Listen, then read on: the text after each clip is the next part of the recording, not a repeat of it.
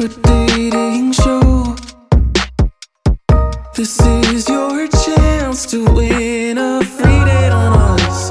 You know you want. Alright! Everyone, meet Jeanne! So, Jeanne, when we talked, you said that you are ready for a relationship, but you're most excited for the part of the relationship where you're comfortable and settled in. Yeah, like when I first moved to Chicago, I loved to date around, excuse to go to a new bar, new neighborhood. Yeah.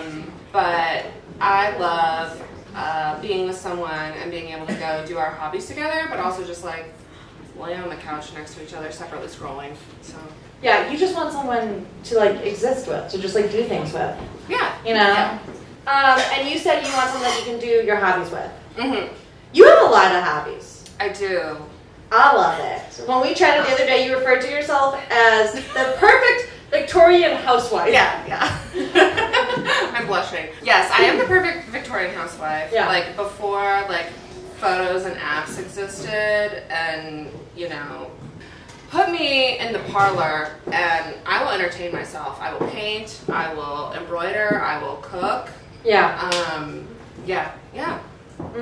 You're a little Jill of all trades. You can do it all. Yeah, and it's like I've always been like creative and hobby-y and artistic, and I like chose a different path for my career. Yes. So in my free time, I am making up for that. Yeah, and I love that. Mm-hmm. You said that one of your favorite things to do is to just go outside and do art outside in the sunshine. Yeah, I'm not coming for anyone's bag tonight, but I also have a dog. It's very cute. The dog is really cute. Yeah. And just like her, me, blanket, colored pencils or some shit, you know, it's a great time. That sounds lovely. Mm-hmm. Is your dog good in the park? She doesn't like try to go play with other people?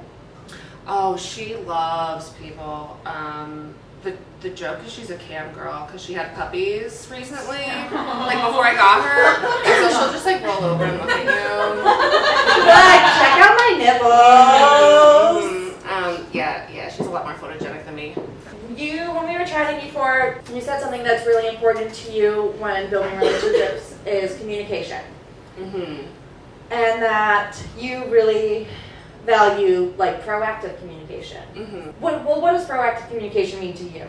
Like, yeah, I think good communication is something I've had to work at. It's not something that was like very obvious or like I grew up with and stuff. So proactive communication can mean to me like not just assuming something. Like I think like I can get upset about things, you know, that are at a different level than people think I'm upset about, or like I'll start, you know, crying during something like emotional, and they'll be like, okay, she's like hysterical. So I think someone who is just like respectful of who they're talking to and doesn't think they know how everyone sees the world and responds. Yeah. And is happy to learn and like try different ways on. mm-hmm. Someone that's like transparent with their thoughts and telling you why they're doing these actions or what they're planning on doing. Yeah. And you hit on the fact that sometimes you can be a crier. Yeah, I'm a big crier. A big crier. Mm-hmm. Tears are powerful, okay? I know, and I think like one of my first motivations like in therapy was like I want to stop crying. No. But like that's never gonna happen. That's not gonna happen. Okay? Crying's amazing. I like almost cried in the car yesterday after leaving an apartment. I was like, I'm never gonna find some place to live. That's so real. Yeah. It's very real. But then I had my moment. I let it out. Pulled myself together. The Uber driver wasn't like, wow, you look like you really need to stop, and like, you know. Like they were trying to put something on you. You just did it, and then you figured out what you needed and communicated or not. I was with my mom.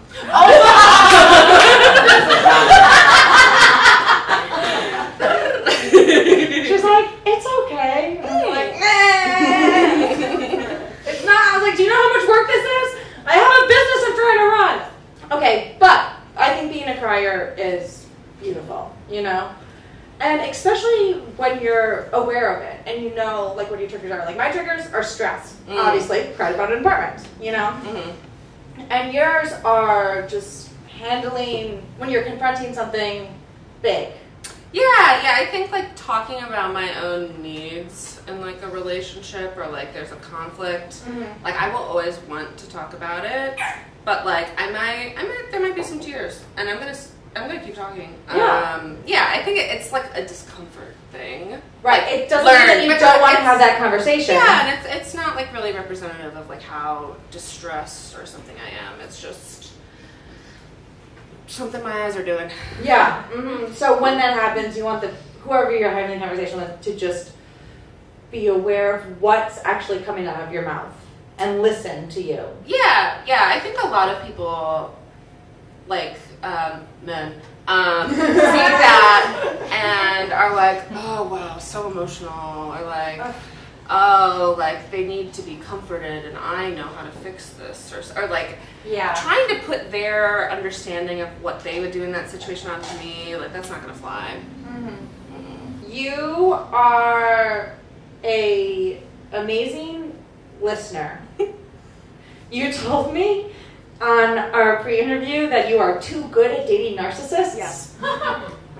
You're like, it tends to happen to me, but I'm too good at it. I am. I think, like, I have a random friend who I was like looking at movies that I wanted to go to with another friend, and I saw something for him, and I'm like going out of my way trying to tell him about this thing, and he doesn't care. No. And it's you know, I can apply that to my friends, and it's like useful and sometimes, and it makes me feel useful and like, ooh, look at me coordinating and organizing. But yeah, I am very observant and like remember things and like can think of that as like a super skill. And then when I'm with the wrong person, that can like make me read like doormat, or like, well, she'll always just figure that out or something.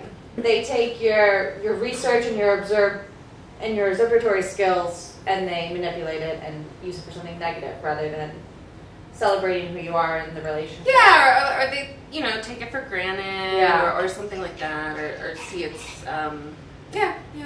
You're not only a great listener, you also love to talk.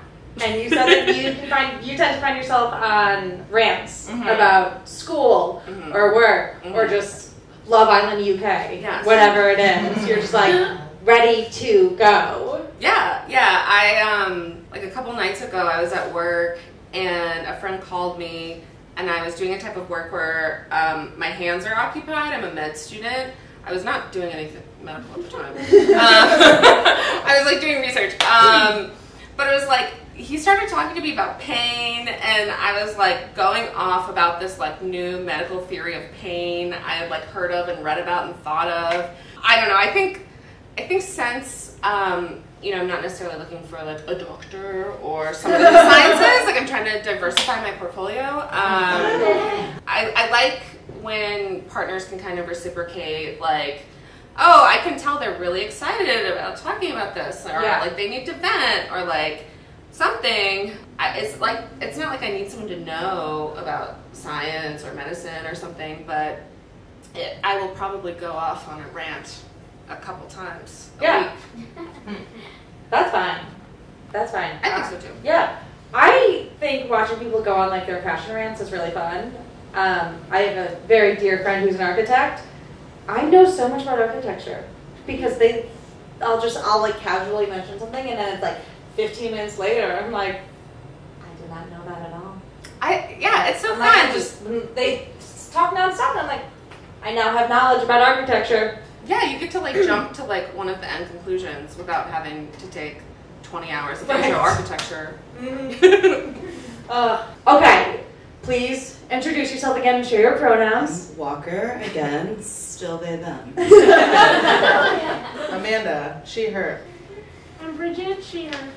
Okay, Jeanne, you got a question for them? I do. Ignore any like gender tropes I'm about to say, but I think it's part of the comedy.